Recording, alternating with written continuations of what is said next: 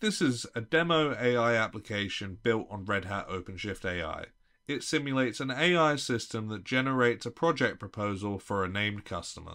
The end-to-end process is pluggable and can use a variety of models and components. The application can be configured to allow either blind or open A/B testing with different LLMs to compare the result and help select the best model based on performance and accuracy. For an LLM to generate a project proposal, we must augment our prompts with data from Red Hat product documentation. This data is retrieved from a vector database, so an important step is the document ingestion. I will start by going to the OpenShift AI dashboard, opening my data science project, and opening the workbench from there.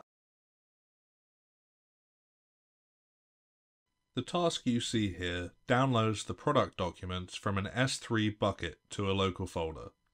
I've used variables for the S3 bucket, local folder name, and other parameters to make the task more reusable.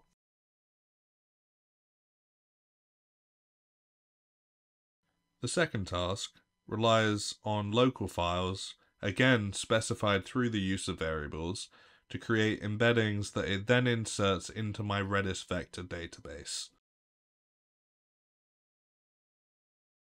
Now I use Elira pipelines to create a data science pipeline. I drag and drop these two tasks onto the canvas to create a simple pipeline that executes one task after another. I rely on the variables to take the output of the first task and pass it on to the input for the second one.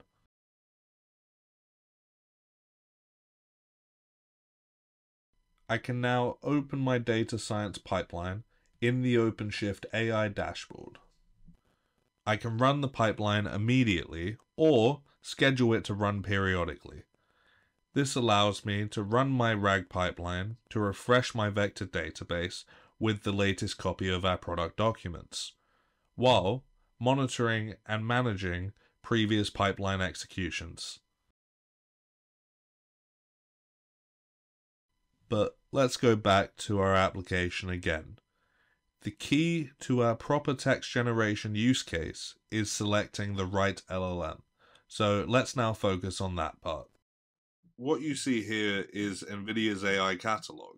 As you see, I have the option to select any of the models in this catalog. For each model, I am provided a URL that allows me to use the hosted version to test and preview. I configure a new model provider with this URL and switch to the main screen to generate a project proposal.